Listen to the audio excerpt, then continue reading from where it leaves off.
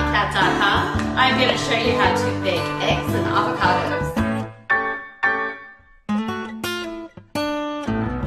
Okay, so who hasn't seen this lovely photo on Pinterest of this beautiful avocado and eggs baked together? So I'm going to show you how to do that this morning. A large or extra large egg, it is going to overflow. So perhaps if you want to make a whole bunch of these for company, buy some small eggs and use those, because those would probably work better.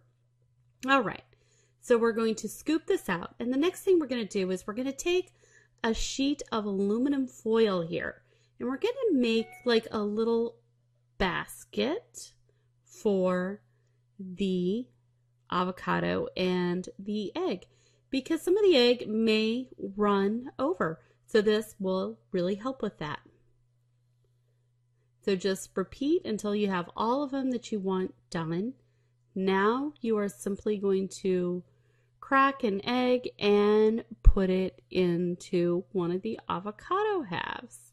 It's very, very easy to do. You can see you just drop it in there just like that.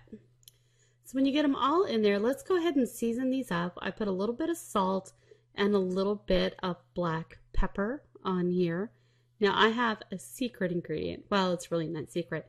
I am going to put a little bit of smoked paprika on the top. That's a nice little bit of color.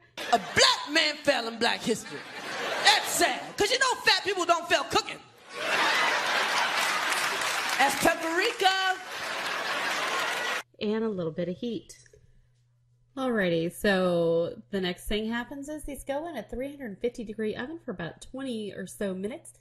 Depending upon how hard you like the yolk is how long you're going to cook them. I topped mine with just a little bit of crispy bacon, and I'm going to go ahead and take a bite of this. And let me tell you, it is wonderfully creamy inside.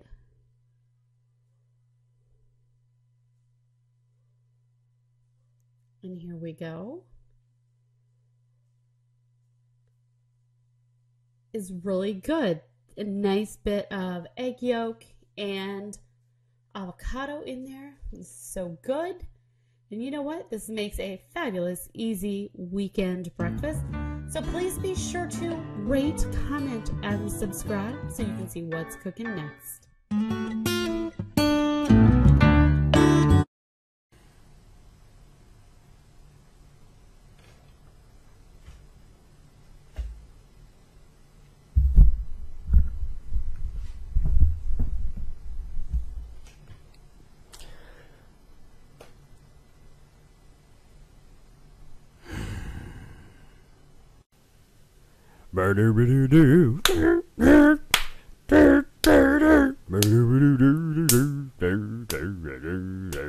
Don't you put it in your mouth, till you ask someone you love. That's right, sis.